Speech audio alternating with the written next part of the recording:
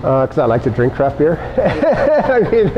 I mean, that's really what keeps you going. It's as I said, it's fun. You know, there's days when I'm like, I don't want to be here anymore. You know, 100-hour weeks. It's a lot of work. But overall, most days are pretty positive, and you know, it's just a lot of fun.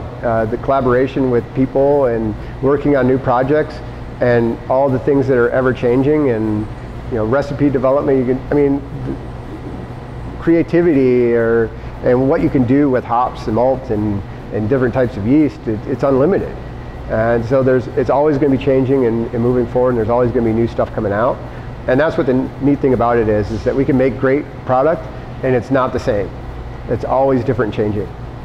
And so it keeps people coming back for more. I have the best job in the world. I get to brew beer for a living.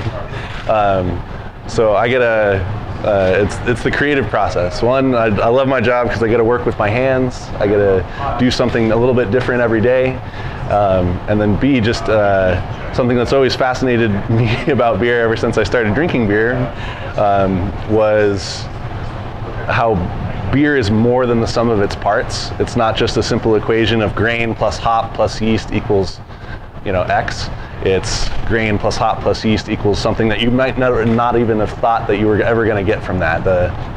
It really kind of comes together and creates something unique, and again, just more than the sum of its parts, kind of a gestalt concept there. It's interesting.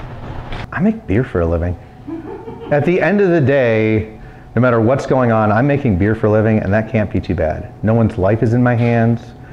All I can do is make a good product that people want to drink, and that people really enjoy to drink. I always say, like, beer is love, because I'm always, when I drink a beer, I just always like am calmer and more relaxed.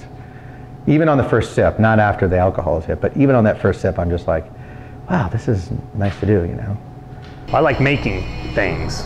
That's what I liked about being a reporter too. You make something. You get, I think that those jobs are sort of few and far between. The people who do get to make something, see what they've made, and see who the people who buy it are lucky, and that's what I get to do. So I like the work part of it too. I like working hard, so sweating a little bit.